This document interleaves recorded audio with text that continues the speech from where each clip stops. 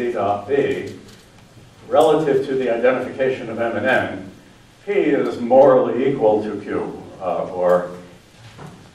can be identified with Q along alpha. So the point is it's modulo the fact that M and N are equal, or identified by alpha, P is equal to Q modulo that fact. Okay? So that kind of thing comes up a lot. Okay, so we're going to need those two things, but first now let me talk about. Should we transport P? That I drew up? Transport P. This should have said Q, right? Oh God. All right, this should have said P. I'm terribly sorry. Okay. Yeah, that should have said P. Q. You transport P along alpha, which goes from here to here. Once you've transported, they become comparable. They're sort of vertical. So if I look in general for, here I took Q to be the transport. But if I didn't do that, then what I'm saying is P can be moved over to here, and then there's a path from it to Q. And that's what I'm saying. This expresses an inhabitant of this. If beta were in this type, then beta would be this identification right here. Okay? It says take P over to where it makes sense to compare them, and now B is the witness to their comparability or to their identification. Okay? So this is sometimes called the vertical morphism. It's taking place vertically above N, and in a certain sense, this could also be called heterogeneous equality, although that phrase has been used for something related but not the same. So you could call it that. So it's a kind of, it comes up a lot when you're dealing with families of types, okay, and I'll use that fairly frequently. Okay, so we're okay with that. That's just a definition. I just need a notation. It'll make certain things clearer. Okay, with me? Okay, now let's look at the elementary properties of equality or identification. So I will say, first of all, I will say identification. This is a very weak thing to say, but I will say it is an equivalence relation.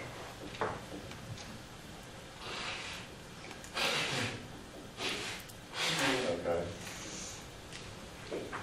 Well, one, we already know, I'll start by using a little blackboard shorthand for things.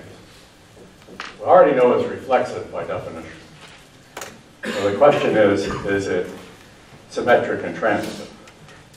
Well, it's simultaneously obvious and not obvious. It's obvious if you think of the identification type as being sort of the least reflexive relation, then it's the diagonal.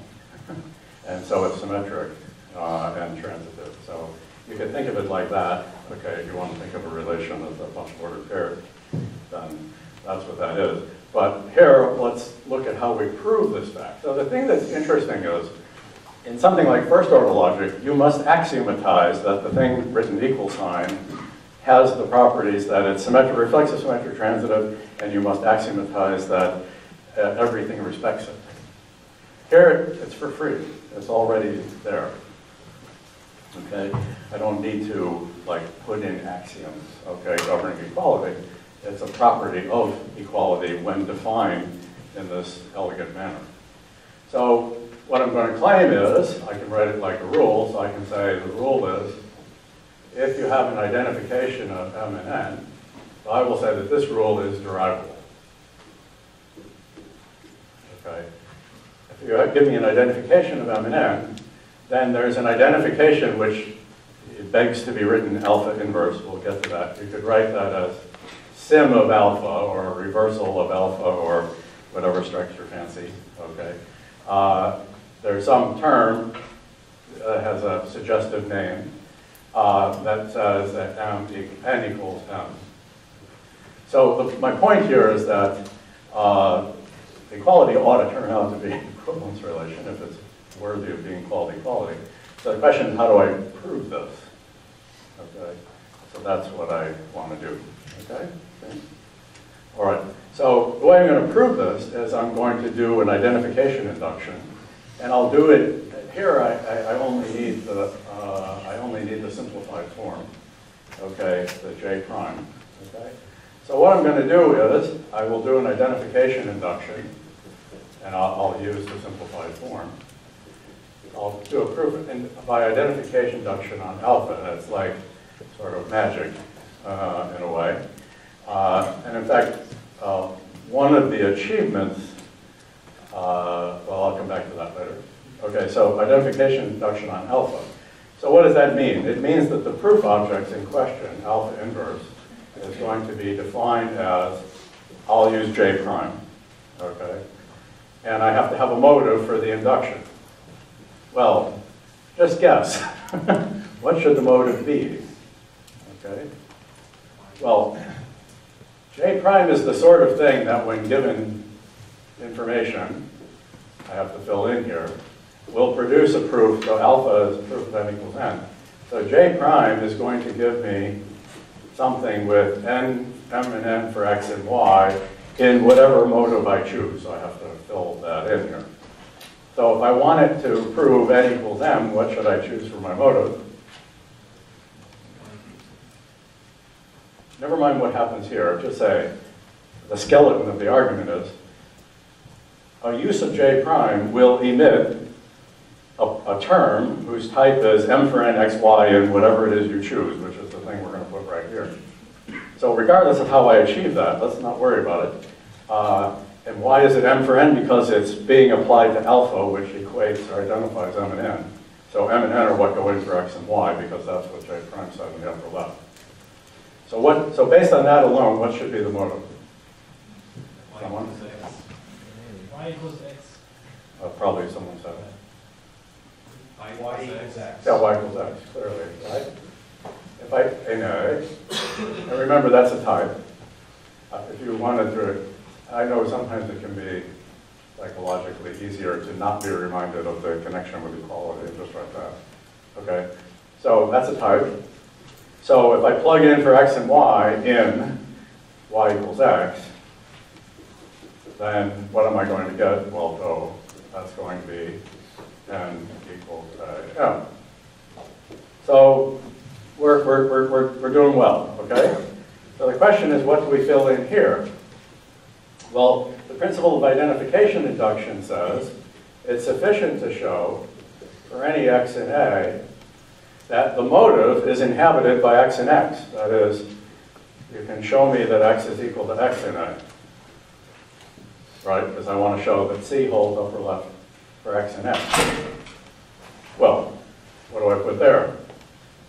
Reflexivity, right, of x. So what goes here is x dot Raphaelite of x.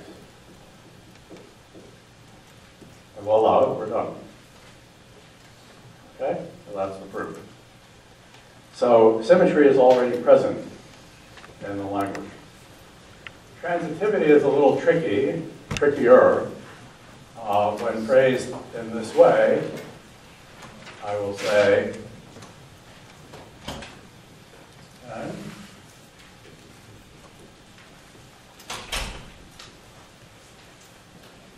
so I want something in m equals AP. So if that's true and that's true, then that's true. But I want to say more than that. I want to actually calculate. If you give me evidence for here, for this, and evidence for that, I want to compute evidence for this, which I will write alpha dot beta. You could also write it as transitivity of alpha and beta, if that feels better to you, and any other notation that you might like, okay? But I'll call it alpha dot beta, sort of multiplication of a kind, in a sense. In fact, it's the notation that Ed uses for composition of maps in a category. And that's quite true because, I'll just throw something out there. The identification type is really the Hom object for the type theory, okay? So this is what is going to happen. So we'll see what happens later. Well, we'll see about that a little bit later. So it's the notational thing. So that one of our goals this week, which I feel very happy that I think we've largely achieved, is to cross-reference each other and reinforce one another from different points of view. So I'm kind of trying to draw those out. That was like a specific objective of mine this week. Okay, so we want to say that this rule is derivable. And this example is going to allow me to illustrate something that is, well, you can have your opinion about it. The downside of proof relevance is that the proofs are relevant. Okay, that's basically what I want to say. Okay, and I'll explain what I mean by that in a minute. Okay? So how are we going to do this? Well, what we want to do is I want to define alpha.beta, okay, to be an element of that type, and it's got alpha and beta to work with, okay? That's what it wants to do. So the way I'm going to do it is one way I can do this, okay, is to do, I think I can do it by an identification induction on alpha, so we'll try that. So we're going to do J with some motive, which I haven't really written here yet. Okay, let me think about this for a moment, because I know that I'm going to get into trouble here, so let me remind myself what I did.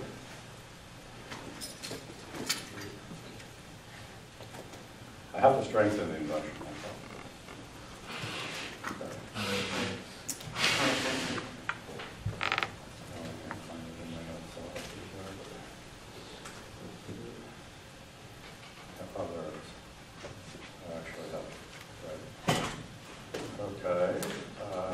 Good.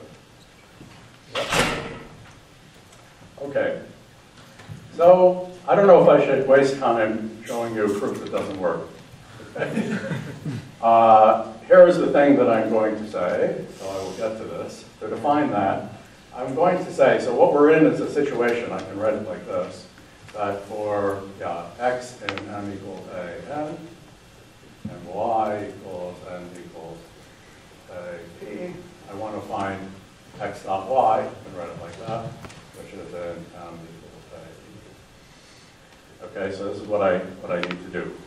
So I'm going to, in order to make the proof work, I'm going to claim it suffices to show the following thing. If x is m equals a, what do I do here? So I should really, I have to remember now, I was concentrating on other things before I came in here. I have to remember now what I wrote. Yeah, so I actually broke that out, so maybe I should do this. So I can do this in a different way. May not be necessary in the end, but let me follow what I did in my notes. Let's write it like this. Here's the whole thing. Let's generalize it completely and just say we have x, y, z, and a. P is in a x, y. There's a reason for this, but you'll see what that means in a minute. A, y, z. So now it's in its fully general form. And then I can just plug in m, n, and p on alpha and beta, and I'll be done. Okay, so what I want is something which could be called p dot q, and it will be an id a of x. Okay, so this is what I'm going to do. So this is what I need to do.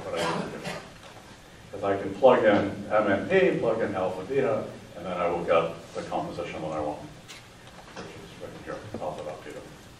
Okay, so that's good. So it turns out the way to do it, I could do it's sort of fun, but I don't have time to go through all the ways. It's very easy to get stuck trying to prove it. So what I can do is I can say, I will do it like this. Whoops. I'll get rid of that. Get rid of that. Okay. So I'll have x, y, and a. And p in a x, y. And then I will have a strengthened induction hypothesis. And I will prove, I'll just refactor it. For z and a, if y is equal to z, then x is equal to z. So I should be able to get from here to here, right?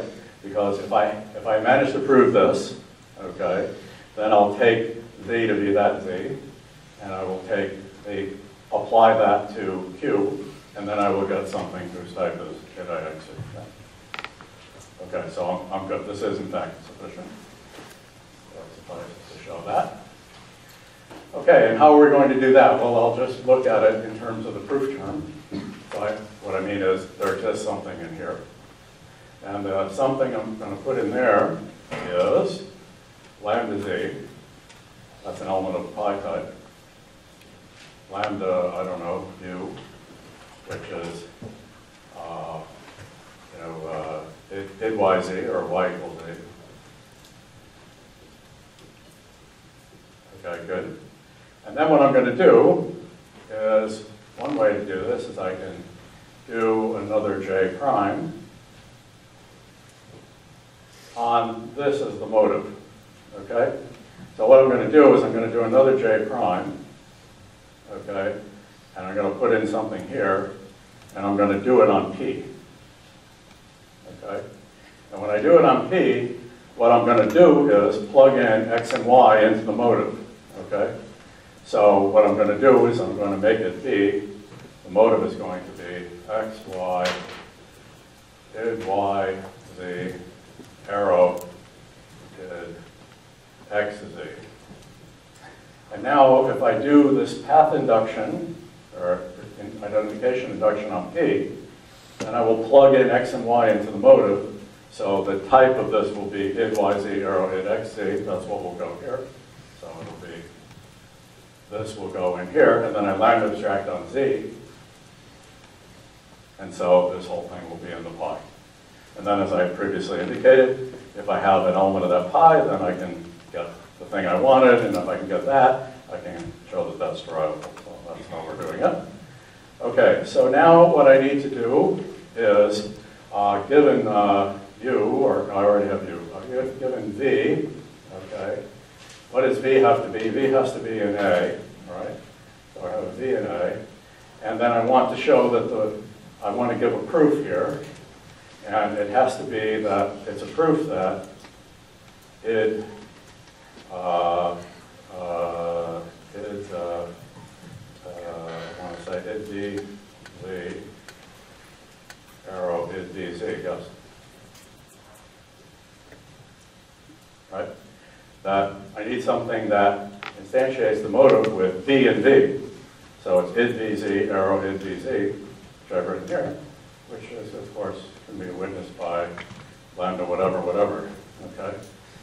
The identity function. And I'm done, okay? That's the thing that I can do. Yes. You did not write the lambda on Q. Do I You're what? getting a function out. Oh yeah, I'm getting a function out. Yeah, you're right. So something had bugged me about that. So you're right. You're right, exactly. I can just take lambda z. This is my motive. And now that's somehow probably why I wanted to write it u. Doesn't make any difference, of course, but I'll bet you in my notes it's u. Okay, and that's the first. Yeah, you're right. Thanks. It's both good for me to develop it at the board and bad because I get confused easily. It's hard to do stuff when you're standing in front of the class. Okay, so so that's one proof. So the point is that this is proof number one. And it has the property, okay, this proof has the property that, well, what property should it have? It's a identification induction on P. So if you look at what I get out of J prime, this was written in terms of J prime, the limited version, just to make it clearer. Well, the only property I will get now is that if you plug in REFL for P and concatenate that with Q, you will get Q at the appropriate time. That will hold here, and I neglected to mention earlier that a consequence of this particular proof is that REFL of M inverse will be computationally the same as REFL of M. And that's a consequence of the fact that J prime, when you plug in REFL, will give me, plug in M, REFL of M, will plug in M for X and you'll get REFL of M back. Okay, so that's what that will do. So this is the computational equation I get for inverse. It's sort of all you could ask for, okay? But this is not all you could ask for because, and this is why I wanted to make the point about the downside of proof relevance, is you get that. But what you don't get is P dot REFL of n, let's call it, okay? You don't get that that's calculationally the same as P. And the reason is that this plays the role of Q, and Q was never touched in this proof, right? I never bothered about Q. I mean, if you look at it, it ends up being the thing that I apply this function to Q in order to get back to where P dot Q to get back to here. And Q was never examined. I never looked at the code of Q. And because I never looked at the code of Q, then I will never be able to have this as a calculational fact. You'll be able to prove, in a sense that I'll expand on shortly, that this is identified with that. There exists an identification of the left side and the right side, but they don't compute. And when you start doing mechanizations, particularly if it's your first time, this kind of thing that this holds and that doesn't hold, you remember I gave you an example of this a few days ago about plus of, m and 0 was m, but plus of, computationally, calculationally, but plus of 0 and m is, well, now we'll be able to say it is only identified with m. It's not, doesn't calculate to them. So in this case, I have a way around that, okay, because I can write a different proof. And the different proof, which I'm not going to write out in full here, I'll leave it as an exercise, but I'll tell you what it is gratuitously examine, okay, this proof U, okay, the proof that you, the proof that, or Z, the proof that is labeled here Z, sorry, in order to do another J prime on Z for not really any good reason. You don't need to, you just do it. And if you do that, then you will discover that both of these equations hold in sense 2.